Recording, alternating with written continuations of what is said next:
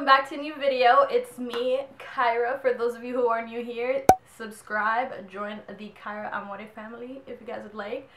But today I am here with a new video, and it is a first impression. This is my first impressions video. This is exciting. I'm going to be reviewing the Superstay makeup by Maybelline. This is their new foundation, and this is the Micro Flex Formula Foundation 24-hour wear. It looks like this. I'll zoom in for you guys. So this is the, like I said, the Superstay makeup from Maybelline, and it says that it withstands heat, sweat, and humidity, non-transfer, won't rub off, flexible, breathable, comfort, oil-free, non-pore clogging. That is a check plus in my book. And it says suitable for all skin types, shake well before use.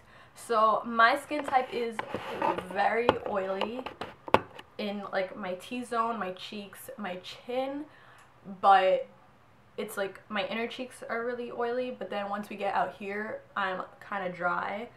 So we have like a combination skin going on. I'm going to be trying this foundation for you guys. I'm gonna see how I like it. Okay, so don't forget to like, comment, and subscribe. Leave me some love. Leave me a comment. Follow me on my Instagram. I'm gonna leave it right here or in the description box below. I hope you guys enjoy this video. Besitos para todos como siempre, and continue watching. Okay, so I'm already moisturized, primed, prepped. I put on lotion, my serums, and my primer. So I'm gonna go ahead and start applying the foundation. So it smells like sunscreen. Apply it on the face. The color match is pretty good.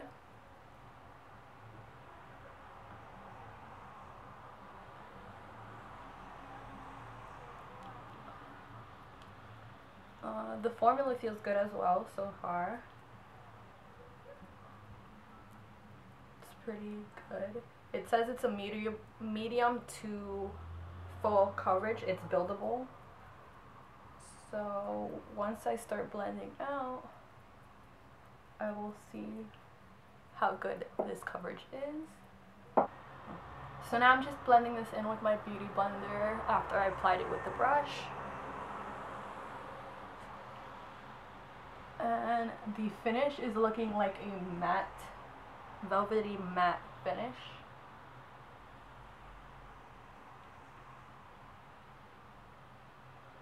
So this is the finishing look of the foundation. It looks pretty matte.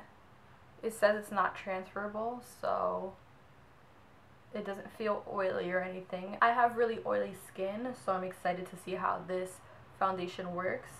It's looking, like I said before, very matte. So if you have dry skin, I wouldn't suggest this foundation. But it does say for all skin types, suitable for all skin types. I did put on the Urban Decay De-Slick primer, so maybe that's why it's adding to the matteness and I'm not looking oily. But I only put it on my T-zone, so you can see that the sides of my face are still looking kind of matte. So I'm gonna go ahead and finish the rest of my face, and I'll be back.